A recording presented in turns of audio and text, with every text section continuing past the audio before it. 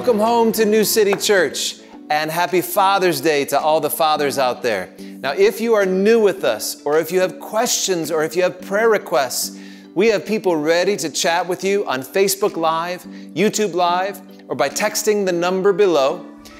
You can always go to newcity.life to connect with us, to give, or to learn more about New City Church. You'll even find our New City Vault that has a lot of great worship and teaching content that you can check out. And so we want to invite you to just connect with us in whatever way that you'd like to. Now, if you haven't already liked this content, you're going to like it. And if you haven't already subscribed or followed, take a minute and do that now. That will help us all to stay connected. Now, our mission at New City Church is to love God and serve the city. Those two ideas of growing in relationship with God and serving our communities and our world, those are our passion. That's our passion together. Now, I want to invite you to be a part of that.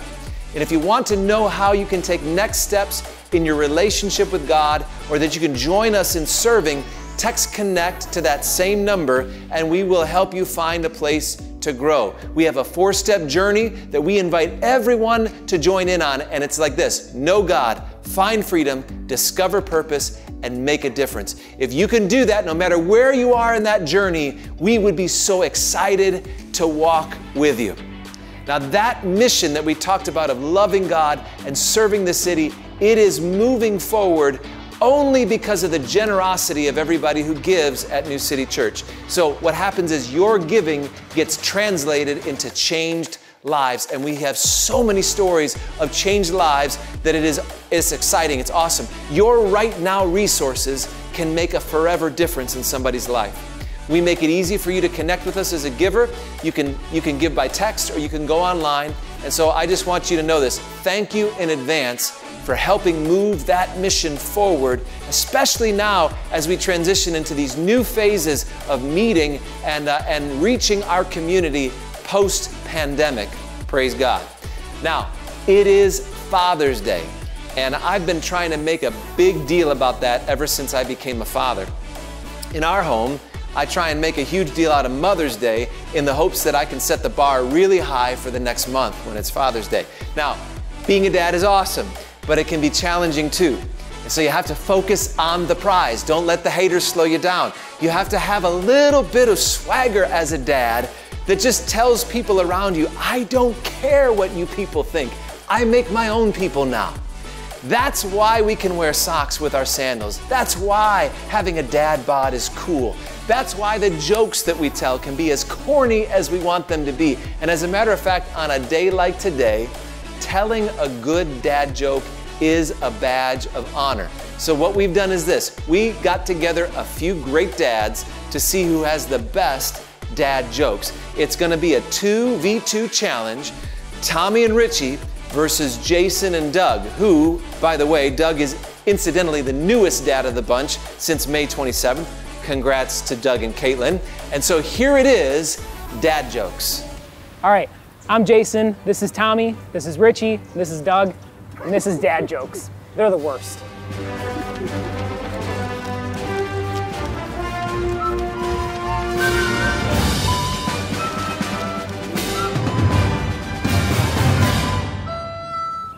Are you ready? Let's do it. Shoot! Okay. What do you call a snowman with a six-pack? Ooh! I don't know. An abominable snowman. An abdominable. An abdominal snowman. I should have. Yeah, we're ready. Check. That's I recently got a job as a waiter. Puts food on the table.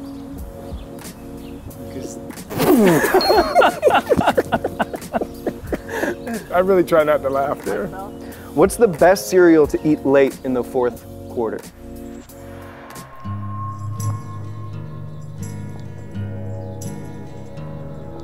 Nothing? Cinnamon Toast Crunch time. Okay, we'll get there. Why do cows have hooves instead of feet? Udders. Because they lactose. Lactose. Lactose. Got it. Not funny. What's the leading cause of dry skin? Towels. Boom. Point. On the video, you gotta, this thing should be bing.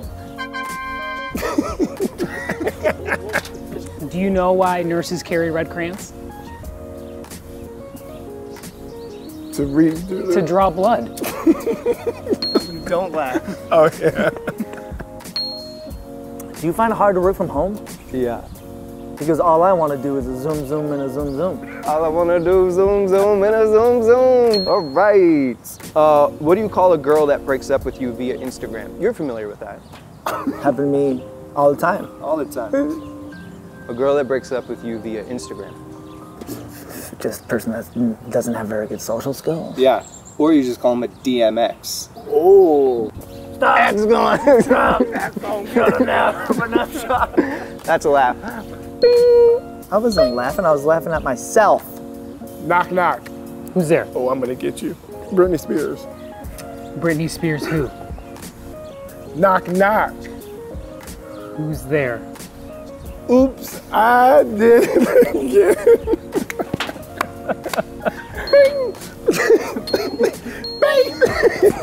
Why don't you see elephants hiding in trees? They're too big. Because they're so good at it.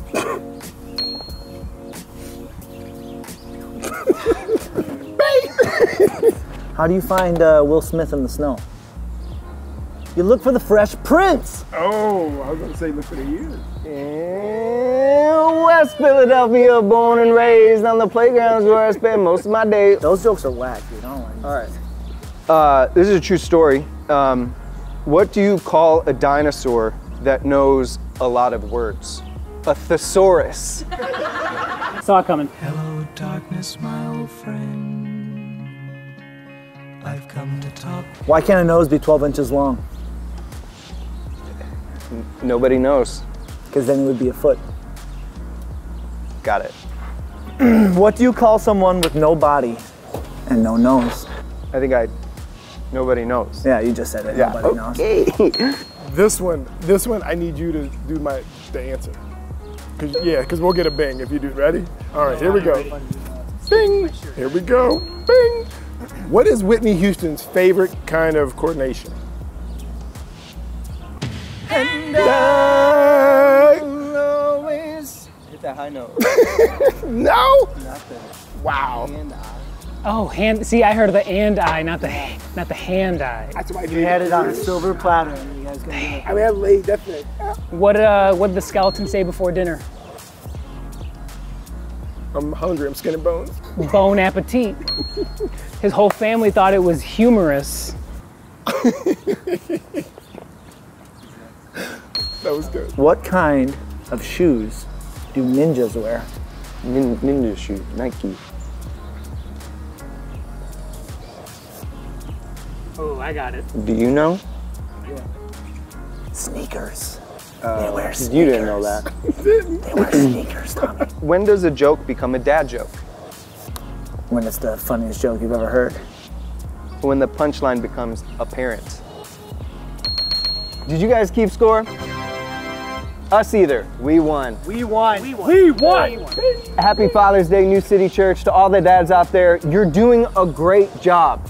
Just keep doing better and better and better. Just remember, your jokes really are the worst. We love you, New City. Happy Sunday. For real, dads, keep up the great work. Bye.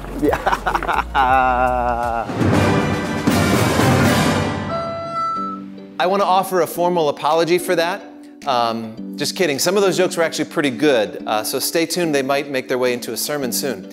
But we want to wish a happy Father's Day to all the fathers, stepfathers, grandfathers, spiritual fathers, and more. No dad is perfect, but by God's grace, we are going to continue to get better. That's our commitment. Think today, on this Father's Day, what an amazing gift it was when Jesus taught his disciples to pray by starting out and saying, "Our Father."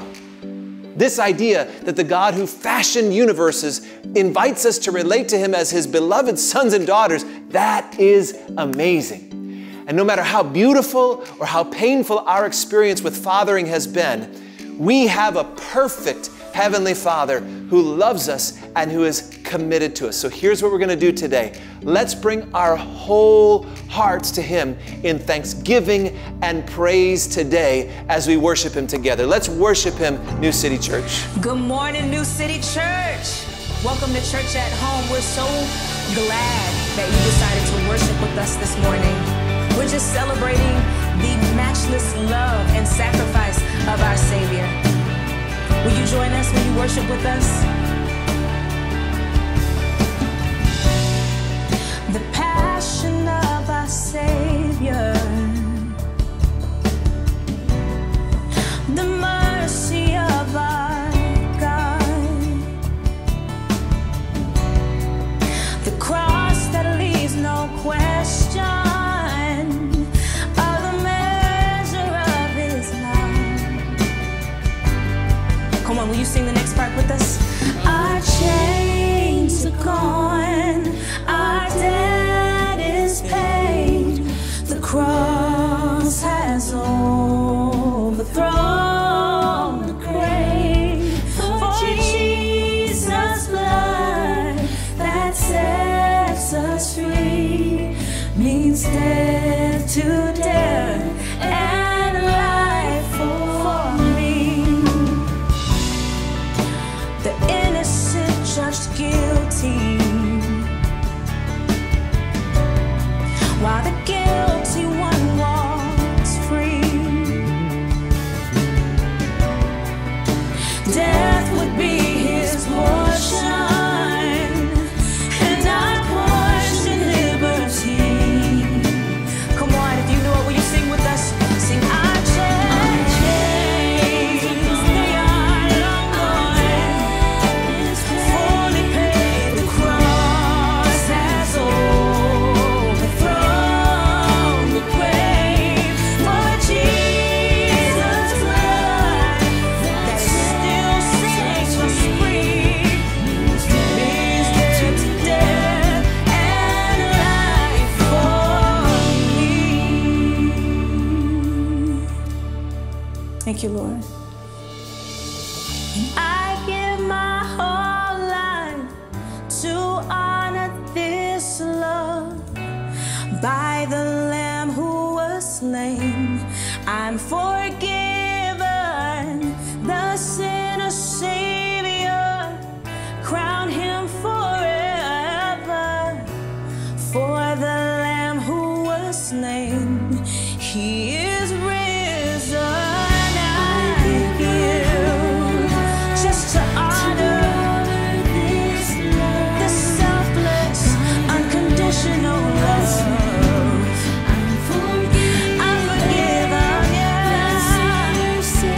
Crown Him forever. Who was slain, He is risen. I give my whole time. I live just to honor. God, I pray I live a life worthy of what You done for me. Won't You crown Your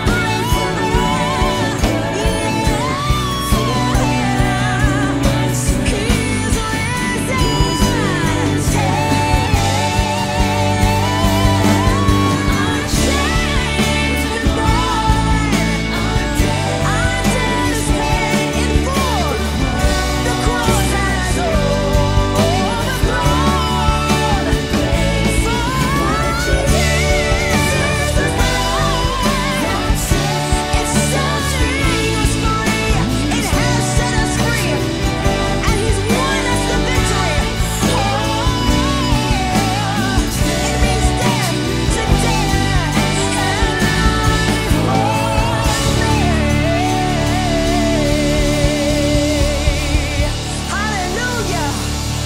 Hallelujah.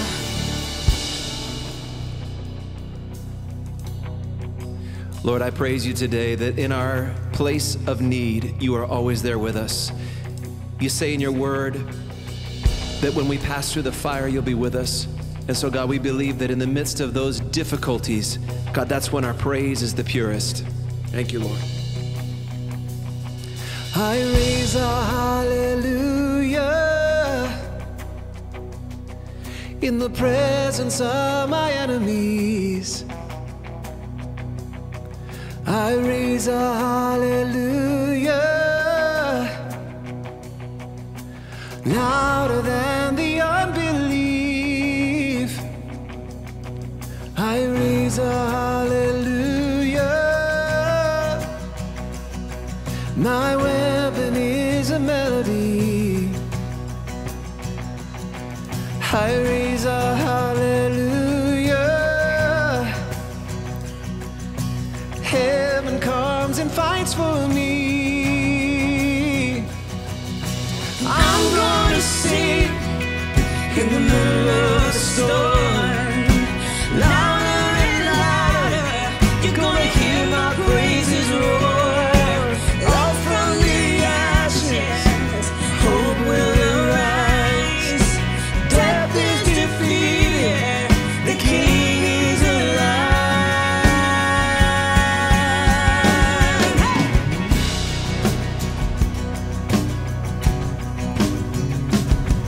I raise a hallelujah with everything inside of me. I raise a hallelujah, and I will watch the darkness flee. I raise a hallelujah in the middle of the mystery. I raise a hallelujah. Fear you lost your hold on me.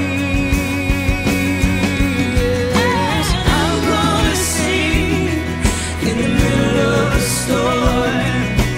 Louder and louder, you're gonna hear my praises roar. Up from the ashes, hope will arise. Death is defeated, the King is alive. Oh. Praise you, Lord. Now I'm gonna sing it, you respond. Sing a little louder. Sing a little louder. Sing a little louder. Sing a little louder. Sing a little louder. Sing a little louder. Sing a little louder. Sing a little louder.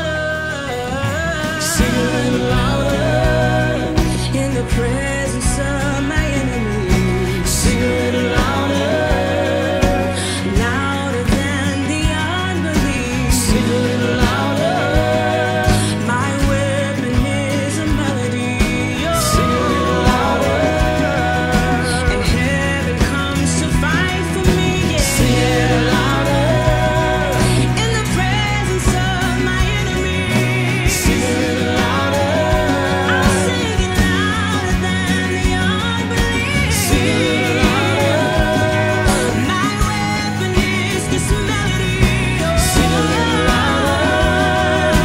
And heaven comes to fight for me. So I'm gonna sing in the middle of the storm.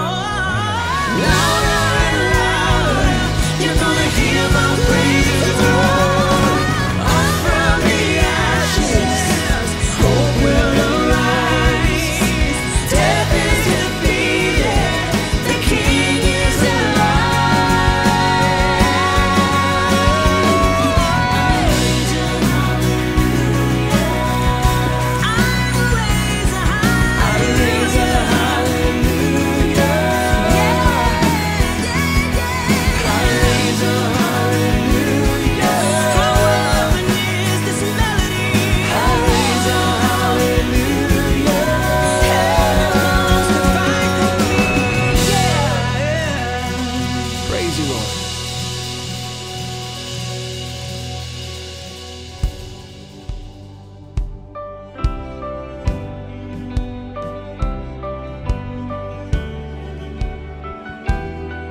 God, we're so grateful that you cause all things to work together for our good and for your glory. Even if we can't see it now, we trust you.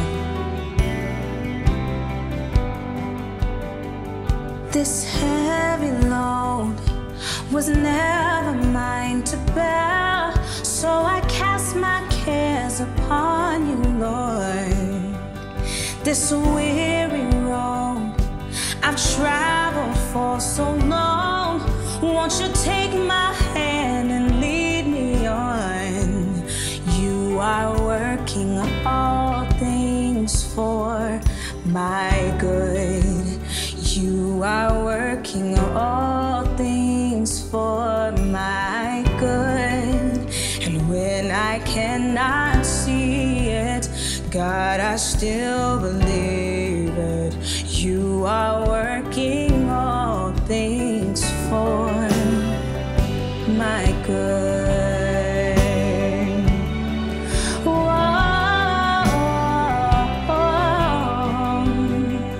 When troubles come and nights are filled with tears, I will fix my eyes upon the one whose perfect love has conquered every fear. Hold me in your everlasting arms. You are working all things for my good. Yes, you are working all things for my good. And when I cannot see it, God, I still believe it. You are working all things for my good. Whoa,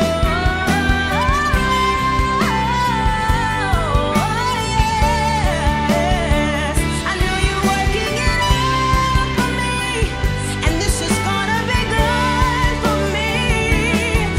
Making beauty from my ashes, yeah. And I see it breaking on the horizon. The dark of night giving way to the dawn. The day is coming and hope is rising. Your joy will be my strength. Your joy will be my song.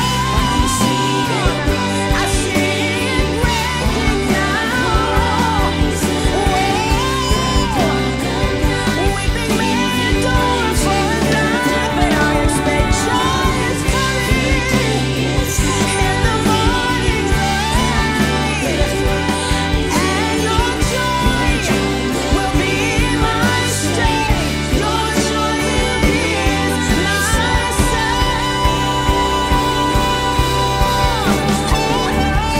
You are working all things for my good. You are working all things, that thing, this thing, and when I cannot see it, God, I still believe it. You are working all things for and when I cannot see it, I still believe it. When I cannot see it, Father, I still believe it. When I cannot see it, I still believe it. That you are working all things for my good. Romans 8:28 says, "We know that God causes all things to work together for good to those who love God and who are called according to His purpose." What does it mean when we say God can cause all things to work for our good? Well, you can read the commentaries, you can study the original Greek text, and you will find that all things means all things. In our nation today, we are reckoning with a great deal of past and present pain from racism and injustice in our country and in our communities. Now, as a church community, we have spent hours and hours praying, listening, learning together. And as difficult as this has been, I believe that God is in it, and He is able to cause all things to work together for good for them who love Him and who are called according to His purpose. When COVID-19 hit, we began to pray daily through 2 Chronicles 7:14. It was this verse in the Old Testament that said that if my people who are called by my name will humble themselves and pray and seek my face and turn from wickedness, then I'll hear from heaven, forgive their sin, and heal their land. We had no idea really what we were praying for. But let me say this, as a student of history and as a student of the scriptures, I think that what we are going through now in our nation has been an answer to that prayer. It is part of the healing process that we have had to re-examine this wound, that we have had to talk about it, that we have had to process through it together. And I thank God that I believe He's bringing healing to our nation. Now, what's happening now is our conversations are beginning to turn from that initial shock, anger, and sadness to the question of, well, can we talk about what we do now? How do we bring healing? And as a church for New City Church, the way we have committed to serve our city is through a framework called the Peace Plan. Planting and partnerships, education, arts, compassion, and enterprise. That acronym PEACE, it's the framework that we're saying this is how we're going to serve our community. Now, next month, we're going to actually start working on some of those initiatives for neighborhoods in our area. We're partnering with Convoy of Hope, and you'll hear more about that as time goes on here. But I want to tell you about this because I want to introduce our speaker for today to you. At the beginning of this year, Jesse and I were invited, along with two other couples, to spend a few days together with Mark and Laura Batterson, praying, talking, learning. Now, one of those couples was Joshua and Erica Symonette.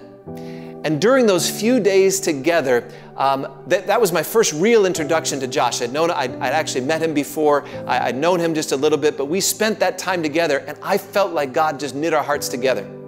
Now, Josh played as a defensive back in the NFL for a few years, and then he went on into ministry as a youth pastor and teaching at our sister church. He's the teaching pastor at National Community Church in Washington, D.C. During those days together, sharing our hearts and praying, that was when it was Josh's turn to share, he began to talk about how God was moving him and his wife, Erica, and their 4 children out of Washington, D.C., how he felt like he was leading them to plant a church in Baltimore, Maryland. And let me just tell you, as we sat around the kitchen table, there were tears that were coming down his face as he talked about his experience as a young black man, and how deeply he felt called to be in a mentoring role in public schools and actually to disrupt the school to prison pipeline that is at work in so many cities in America. Now, I really think that for change to come to our youth in the United States, we're going to need great fathers like Josh to step up and to be present. And so I am really excited about what God is leading him and his family to do in Baltimore. And as we have grown closer now over the past few months, I've been looking for the opportunity to bring Josh's voice into the mix at New City Church. And I think today is a great day to do it. I am so honored and pleased to introduce you to Pastor Josh Symonette and to have him bring God's word to us today. New City, so good to be with you this weekend. Grateful for my friend Pastor Steve, who is allowing me this opportunity to share with you all this weekend. I bring you greetings from the East Coast. I'm one of the teaching pastors at National Community Church in Washington, D.C., but I live in Baltimore, Maryland, where I recently moved with my family to launch a church there. And we've also launched a nonprofit called Blueprint, aimed at disrupting the school to prison pipeline. If you have a Bible, will you meet me in Acts chapter number 15? We'll get there in just a second. But before we do, I got to shout out all the dads. Hey, big shout out and happy Father's Day to all of our dads who are present and investing in the lives of their kids. And hey, you know what? I also recognize that during this time, there's some of us who may not have our dads in our lives for a variety of different reasons, or maybe you have a strained relationship with your dad. And If that's the case, I just want to pray God's blessings upon you and peace in your heart from my Heavenly Father, and I hope you feel that this weekend. No doubt this has been a challenging few months for many of us, specifically and personally for me as a black man in this country. The last several weeks have been extremely exhausting for me. I'm reminded of a story that I read this week of a man named Calvin. Calvin is a health inspector for the state of Minnesota, and he happens to be a black man. 2 days after the death of George Floyd that many of us witnessed on video, Calvin decided that he needed to call the police. And he called the police not because there was anything wrong with him or there was anything going on at the time, but he didn't want anything to happen. So he called the police to let them know that he was about to do his job. Let me quote you on what Calvin said directly to the police when he called. He said, "I wanted to inform or let you know that I'm an inspector, just in case a citizen calls and says some strange man is walking around."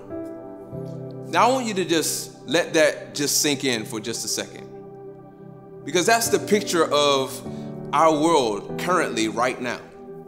A black man feels the need to call the police on himself because he's seen in recent events what can happen if people call the police and he's seen as a threat. Now, before you think that that's an anomaly or it's a one-off or it's an extreme example, it's actually a personal example, because my neighbor and I, who happens to also be a black guy, we were sitting in my backyard a couple of days ago, literally talking about how we intentionally engage neighbors and dog walkers as they walk by. We smile, we say hello. We intentionally wave at the security that circles the area because we want them to know that a black man lives in the neighborhood, a black man lives in that house, in this affluent, predominantly white neighborhood, because we know that our skin can sometimes be seen as a threat. W.E.B. Du Bois writes about this in his book called The Souls of Black Folks. He calls it this double consciousness. And literally what he's talking about, he's just talking about this consciousness that we have to have in order to survive. Now, fortunately for Calvin, this event with him calling the police, it ended up well for him.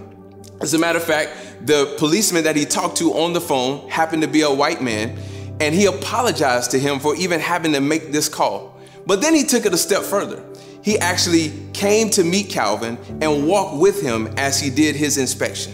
And as those two men walked together and they began to talk, they found a personal connection that they had, which led to many similarities that they had in their lives. You know, I just wonder how many dividing walls around us would dissipate if we empathetically responded to the distress of people around us. Not just black people or white people or Asian people or Hispanic, but just people. I wonder what would happen if we decided not to prioritize political correctness or personal comfort when it came to just responding. I wonder what would happen if we listen as opposed to label. And I also wonder, as a Jesus follower myself, if what would happen if the church stopped dividing the gospel into liberal and conservative issues, and we actually took our place as representatives of the way. You see, the way is the name given to the early followers of Jesus. Yet from its inception, the beginning of this movement, even the church has struggled with supremacy, racism, and division. And it's still an issue that we grapple with today. So this weekend, I thought I would zoom in on a pivotal situation that happened in early church history. It happened in Acts chapter 15, over 2,000 years ago. And I think it's something that we need to be reminded of if we've read before, or something that we can learn from. At this particular time, Jesus' death, burial, and resurrection had literally turned the world upside down, and his disciples had begun organizing the people of the way, or Jesus followers. But as they got going and as momentum picked up, they had this one thing that they needed to resolve. This one big issue, and it was an us versus them problem. And it was this: could non-Jews, them, known as Gentiles, be down with Jews, us, the people who follow Jesus? And you have to understand that this was bigger than, you know, all of the things that you had to do as a Jew, the ceremonial laws, the rituals, the circumcision, the diet, all of those sorts of things. This was really a people issue. Gentiles, can they be down? Do we want to be down with those people? Do we want them with us? Can they follow Jesus? Many of these leaders disagreed on how to move forward. And it's no different than it is today, as many of us within the church disagree on issues of justice and how that is executed.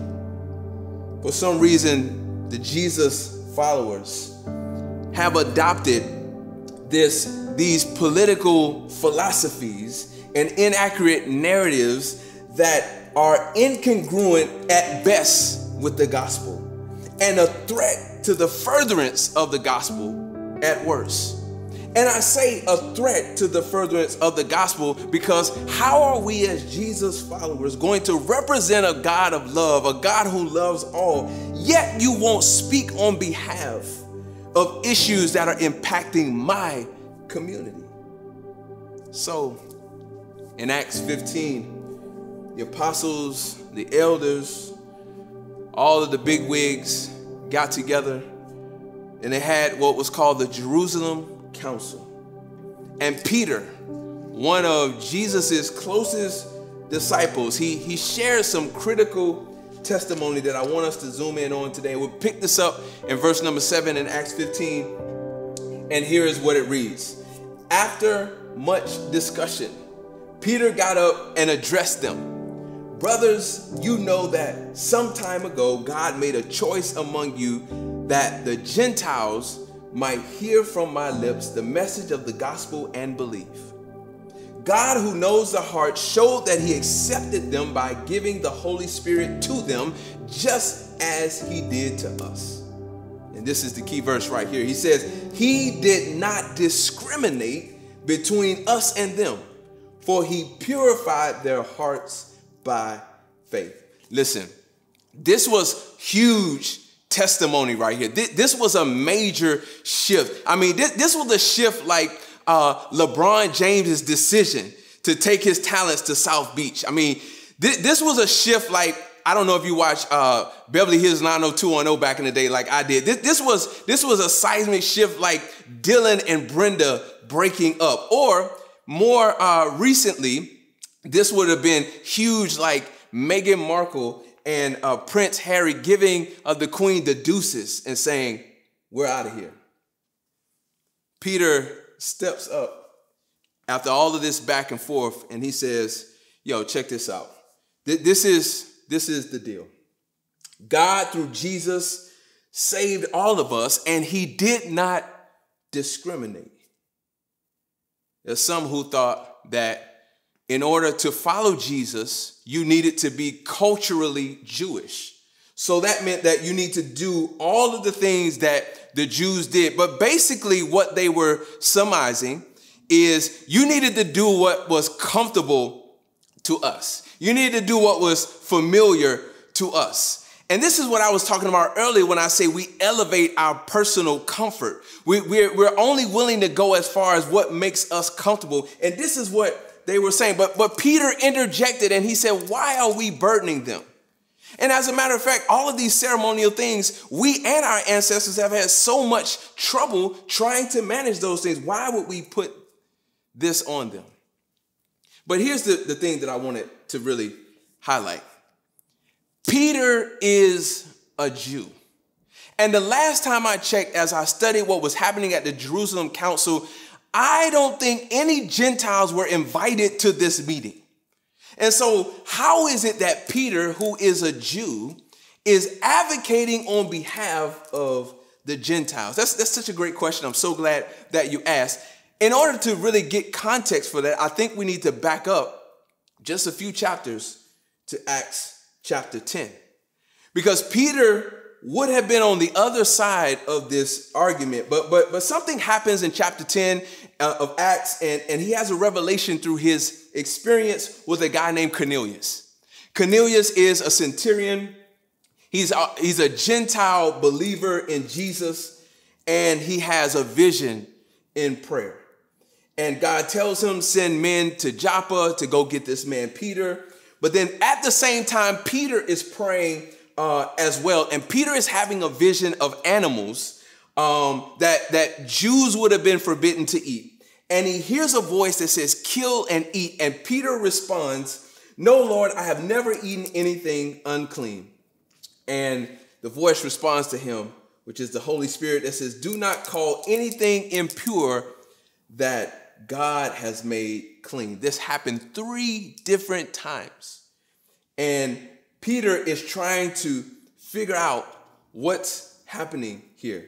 Cornelius' men show up, they knock on the door. The Holy Spirit says, don't be afraid to go with these men.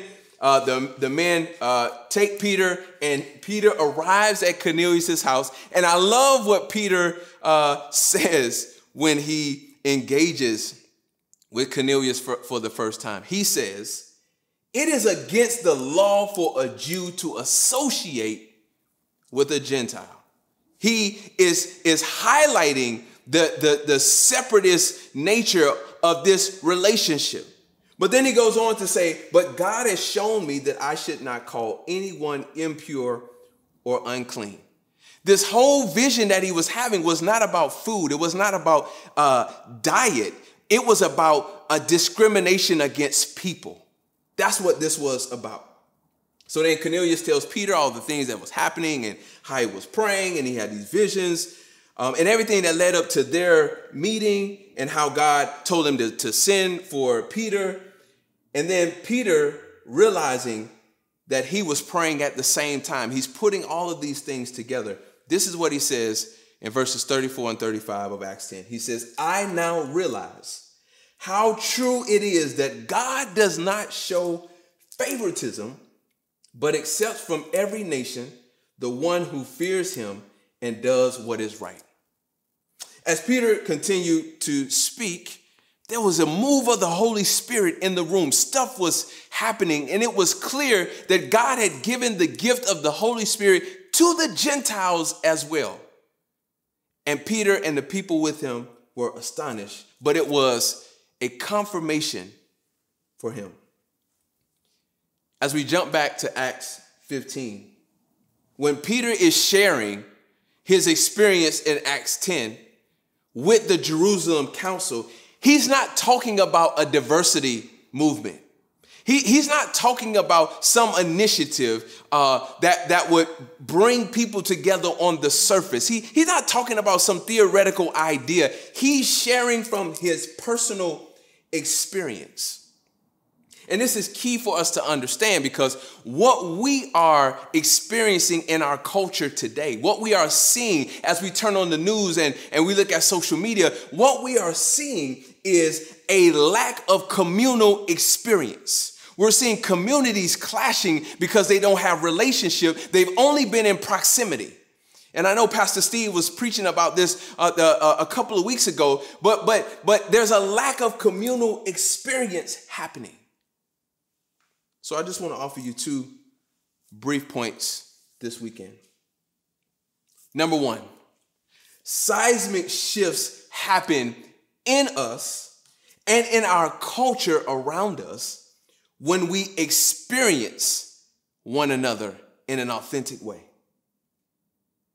Acts 15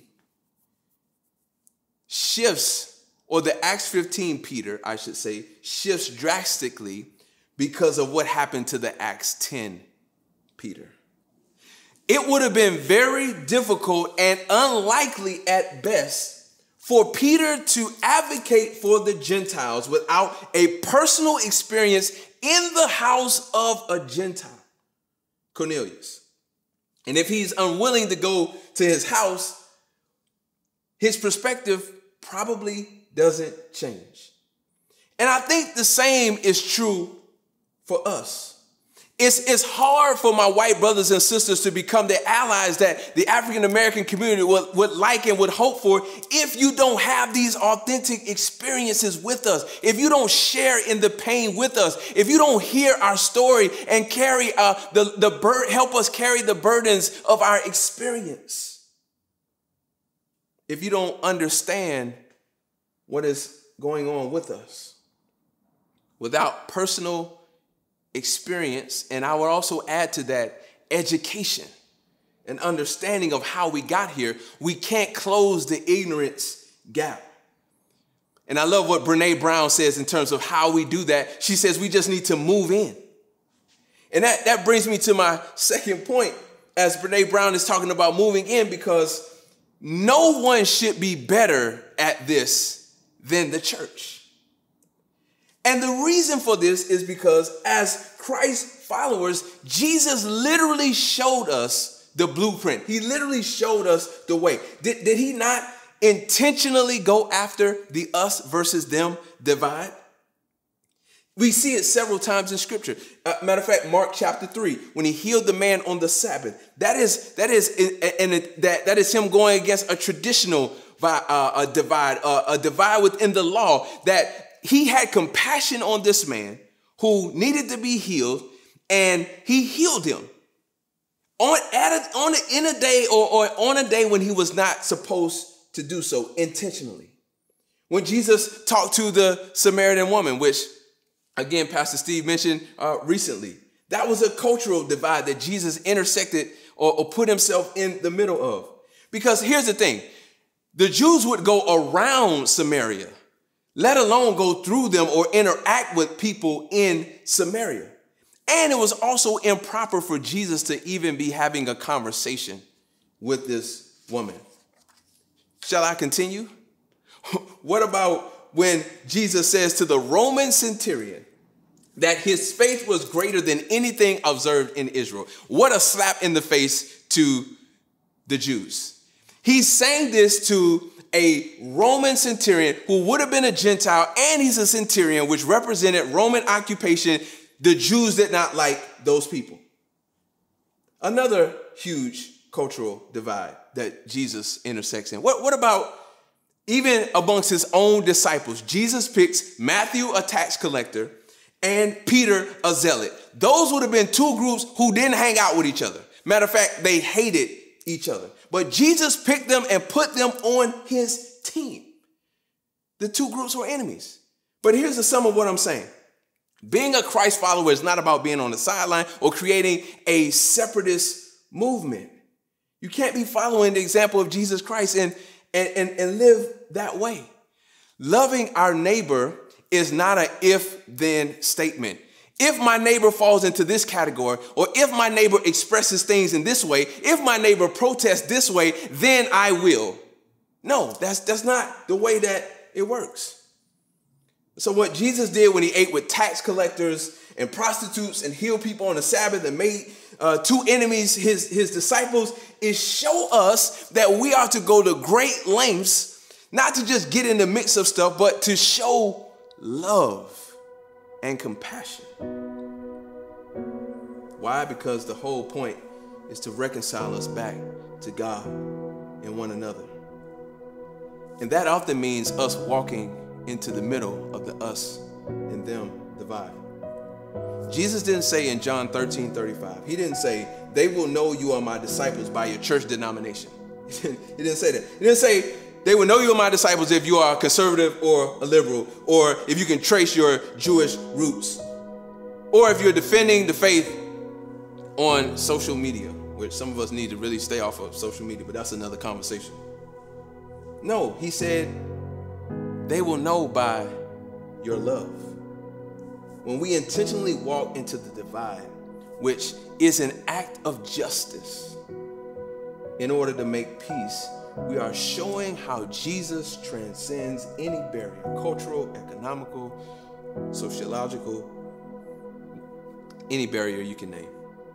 So the conclusion of the Jerusalem Council, which I won't get into, read Acts 10 and Acts 15 at your leisure so that you can get more of the details of the story.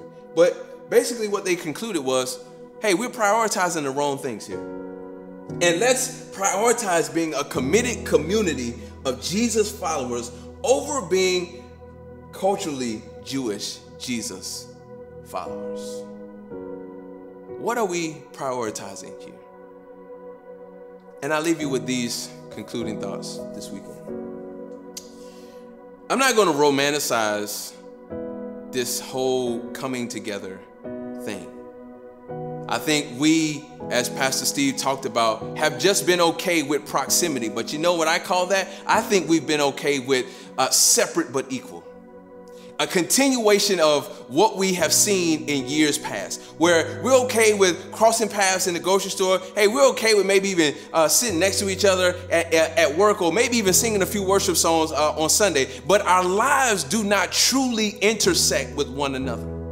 We're not in community with one another. And to do that will be uncomfortable sometimes. It will be a difficult commitment to make. As a matter of fact, let me just tell you that this same guy, Peter, who stood up in front of the Jerusalem Council and made this great statement to advocate on behalf of Gentiles, do you know that Paul, later in Galatians, calls him out because Paul was at the same council? He calls out Peter, who is eating with Gentiles, but then when a representation of Jews are coming, he then switches things up because he's afraid of what they will say. So again, it's not enough for us to just agree to do this and that we should do this. But when the rubber meets the road and it gets hard, or there's criticism, or we have to push our chips to the middle of the table and it costs us something, will we continue? This is a difficult commitment. And hey, sometimes there's going to be hurt, there's going to be misunderstanding. There's even going to be situations where people you're trying to reach out to and engage with, they don't want to engage. That's okay. That's a part of the process. We continue to love our neighbor because, as I said, it's not a conditional thing. Another thing that I want to highlight is when we choose to do this, we begin to develop an awareness and an appreciation, even if we don't fully agree or understand. It's about broadening our perspective. And one of the ways we do that is by reading books. And let me just say, hey, when you read books and you try to get educated to close the ignorance gap, it's not about agreeing with everything that you read, but it's about understanding the perspectives from different angles. Understanding how people have come to certain conclusions and being able to engage with them. And I believe that's one of the reasons why Paul was so effective in his ministry, because he was educated and he understood the perspectives of the people that he was engaging with. And finally, I would just say, hey, be open to listening and learning and exploring and engaging without judgment. You just might learn something. As Christ followers, we're not called to take the easy route. And in the name of peace, we're often trying to erect dividing walls so we don't have to engage. That's called peacekeeping. But the last time I checked, when I read the Beatitudes, Jesus called us to be peacemakers. He said, blessed are the peacemakers. That means that we're called to the middle of the action. So my challenge to you this weekend is, where are you? And will you get in the middle of the action? And will you be who Jesus has called us to be? Will you be a peacemaker? Let me pray for us. God, we thank you so much for this opportunity. There's so much that I wanted to say that I couldn't say, that I wanted to get into. My heart is just so full and overwhelmed. But God, I pray that we would have the boldness of Peter to understand that we need to be willing to get in the middle of the divide. And we need to be able to advocate on behalf of those in our community who are suffering or looked down upon or who are not included. But then also, God, protect us from ourselves. Protect us from the other version of Peter that we saw who, when he ate with Gentiles, he was cool, but when he heard that the Jews were coming, he switched it up. God, help us to not be concerned about what's going to happen to us. Help us to be so focused on being obedient to what you called us to. We need more of your spirit. That's the answer to all of the things that we're trying to figure out. Just give us more of your spirit. Lead us in the way that you have us to go. In Jesus' name we pray. Amen. Thanks to Pastor Josh for sharing today and for bringing God's word to us. I want to remind you today that the Bible says that at one time we were all outsiders to God's plan. But miraculously, we got invited in. How? Then you got to ask, how did we get invited in when we were complete and total outsiders, strangers to God's plan? And the Bible gives us the insight. That moment when Jesus took upon himself our sin and our punishment, the Bible says that they forced Jesus to carry his cross outside of the city where he would die a common criminal's death. And that was part of the plan there. That was part of the actual punishment, was that when those who were crucified died, that they were supposed to die outside the city walls to be sure that everyone knew they had been cast out. But let me give you the great news today. Because Jesus was cast out, you and I have been brought in. So how can we respond to that? I think it's as simple as ABC. When we talk about the love of God for sinners like you and me, that he would allow himself to be cast out so that we could be brought in, it starts with just admitting that we need to receive the mercy of God, that you and I were sinners, that were strangers, outsiders to God's plan, but to believe. That's it. The A part is to admit. The B part is to believe that Jesus paid the price for your and my sin. And that C part is to simply confess it with our mouths. So if you have not done so today, I want to invite you to respond to receive that love of God, that gift of God of salvation from sin, and just to simply admit, believe, and confess it with your mouth. I'm going to lead you in a prayer. And praying this prayer from your heart is just that way of acknowledging today that you know what God has done for you and that you are accepting and receiving that gift. So pray with me together. Dear Lord Jesus, I believe you are the Son of God. I believe that on the cross, you took my sin, my guilt, and my shame, and you died for it. You faced hell for me, so I wouldn't have to. You rose from the dead to give me a place in heaven, a purpose on earth, and a relationship with the Father. Today, Lord Jesus, I turn from my sin to be born again. God is my Father. Jesus is my Savior. The Holy Spirit is my helper. And heaven is my home. In Jesus' name I pray.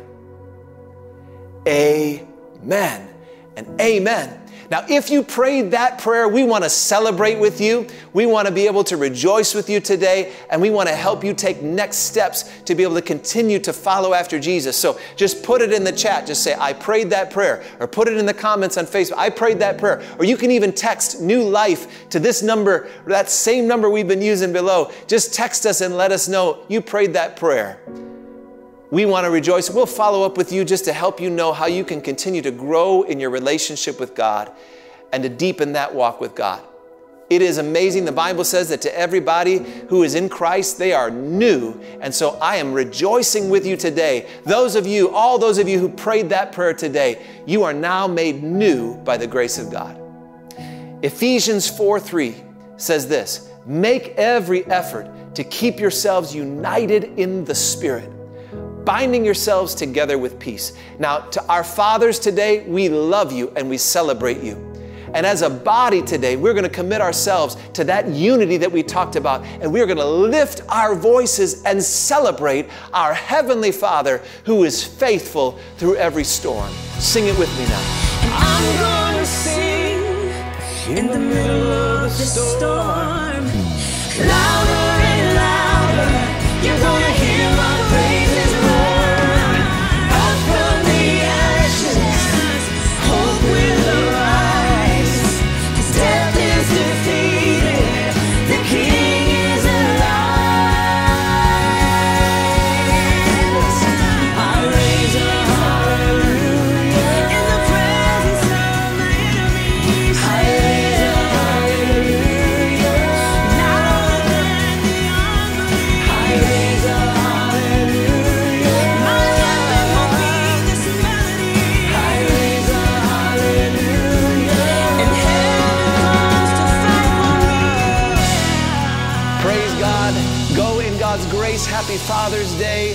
Thank you for being with us at New City Church.